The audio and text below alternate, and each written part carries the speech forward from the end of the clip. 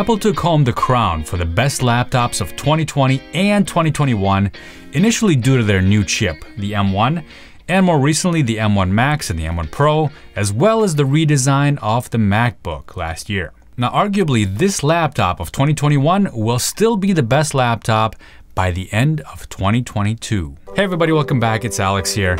And if you're easily offended by me talking crap about other manufacturers, then maybe this is not the video for you. Alright, CES 2022, that's the Consumer Electronics Show, happens every year. It just ended, and we've seen a few of the laptops coming out this year. There's some really interesting laptops on the way, and of course, tons of gaming options, but a few work-oriented machines as well, you know, for those of us that have kids. By the way, when did mobile gaming become so big? I played some games back in the day, and I gotta say that if I were to drop everything and start gaming again, I would not get a laptop for that. I would get a desktop, save money, and have more performance. With all these new laptops coming out, and new Intel chips and AMD chips to put inside those laptops, will there be enough of a shift to dethrone the current king or queen of mobile computing, the MacBook Pro? Not only do the 14 and 16-inch MacBooks of last year have some of the most powerful processors in them as of right now, the M1 Pro and the M1 Max, they have extremely long battery life, they're super efficient, don't get hot, and they have the best monitors in the world. And they're also built like a tank. Seriously, these things can be used as a weapon.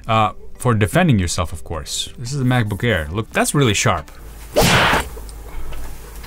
Ouch. Let me just say that if I were going to be hit by a laptop, please don't let it be a MacBook. Throw an Asus at me, okay? I can take some plastic shattering over my head, no problem.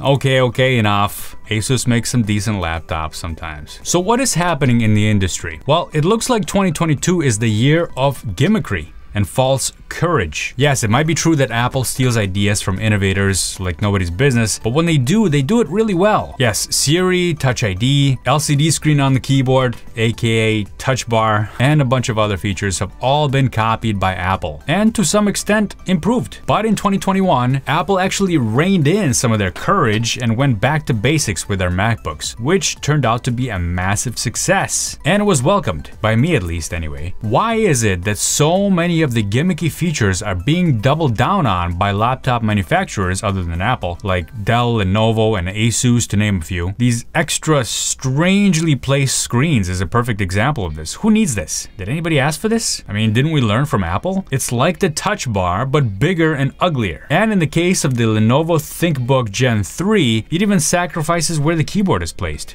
The Dell XPS 13. Alright, it's been a really great machine. It's got a long history of being good for work, including software development. But what is up with that hidden touchpad in the 13 Plus that's coming out this year? Is that supposed to make us more productive as we're hunting around for the touchpad trying to find where it is? Well, we'll find out soon enough, I guess. And then there's Asus. If only they put as much energy into making laptops not feel like cheap 3D printed plastic hollow boxes as they did into putting all kinds of fancy lights in the display on top of the lid of the laptops where it'll distract everyone else except for the user using the laptops. Maybe then perhaps we can get somewhere. I know, I'm starting to sound like some old geezer that doesn't know how to have any fun. Get off my lawn, right? Listen, it's good to experiment and to add bells and whistles to your products, and perhaps you will even have that breakthrough innovative feature that everyone will love and adopt as their own. But don't just start slapping these on your laptop if the core product is not solid yet. Look at Apple, for example. Without a doubt, their 2015 MacBook Pro has been one of the best laptops already, and for many years later.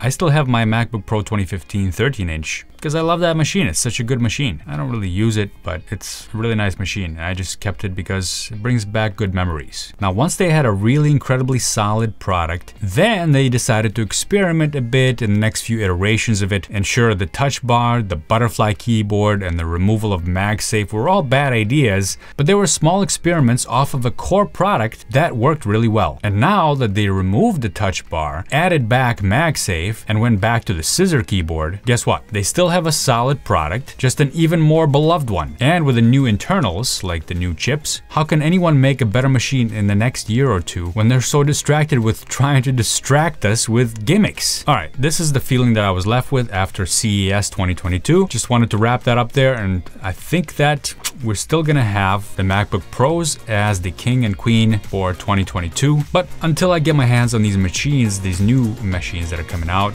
I don't know what's gonna happen. We'll see. Just wanted to share that with you. Thanks a lot for subscribing to this channel, and stay tuned for more developer-related tests with the new machines coming out and comparing them to the MacBooks. Have a good one, everybody. I'll see you later.